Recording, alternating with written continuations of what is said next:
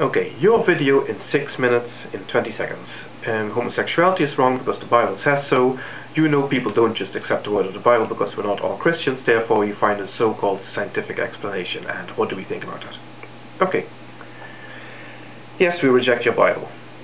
Any of us who isn't Christian or is atheist or whatever will reject your Bible. So forget about that.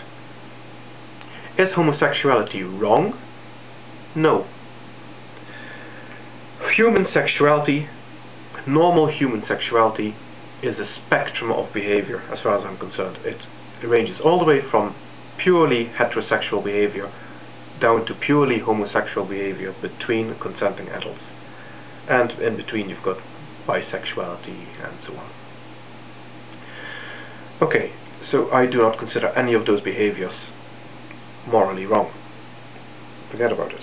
Now, you mentioned the civil unions, and my solution to that would be to scrap the word marriage from the civil legislation altogether.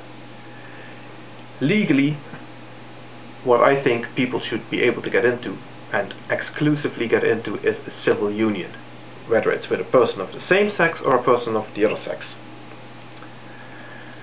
Do you want to be married?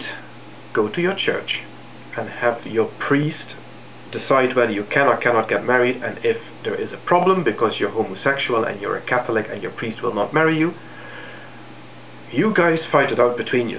Don't bother anybody else with it. So, that leaves your evolutionary argument, which is garbage. And I'll tell you why. Now, my first explanation is going to deal with diseases, not because homosexuality is a disease. Let me absolutely clarify here that it is not a disease, but purely from the point of view that, yes, you're right, somebody who is purely homosexual will not procreate, which from a gene's perspective obviously would be considered a bad thing. But there are other scenarios in which particular genes or combinations of genes could cause evolutionary or procreational disadvantages. For example, in Africa, if you're unlucky enough to inherit 2 copies of the same gene, you'll get a condition called sickle cell anemia. And if you get that, you're more likely to die young, and if you die young, you're less likely to procreate, and therefore sickle cell anemia is a bad thing. But it is an inherited thing, and it evolved. Now, what benefit could that have? Well, the benefit is to people who will inherit 1 copy of the gene rather than 2 copies of the gene. Because compared to people who have no copies of that gene, who have the opposite version of that gene, the version that doesn't have anything to do with sickle cell anemia, those people are much more susceptible to malaria. People who inherit 1 sickle cell gene will be less susceptible to malaria, and they actually reap an evolutionary benefit.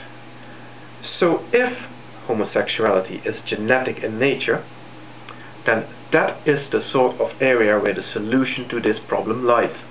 Homosexuality is, in that case, probably caused by a combination of genetic factors, each one of which individually or in other combinations impart a benefit to the carrier. And it's only to the carriers who have the particular combination of genes that lead to exclusive homosexual behavior that are disadvantaged. Any other combination seems to cause an advantage to the user. I'm not going to speculate what that advantage might be. Another possibility is that homosexuality is the result of an environmental factor. And by environment, I mean the environment of the fetus, so what happens within the womb, or what passes to the womb via the mother. Maybe there's something that happens in the womb that causes homosexuality. And here's another idea for you, which you'll probably jump on, so I'll bring it up straight away. What if we could establish that it was something caused in the genome, or environmental factor in the womb? Wouldn't it be a good idea to select for that and to throw away fetuses who we know would turn out homosexual? No. Because like I said, in my opinion, homosexuality is perfectly normal human sexual behavior. It would make about as much sense as building a concentration camp for all you Christian bigots who have a problem with homosexuality, because that would also solve the problem. But it's also unacceptable. So no, homosexuality is not morally wrong, homosexuality is not a problem, and yes, it can be selected for in evolution, because it is not a single gene that causes it. Now,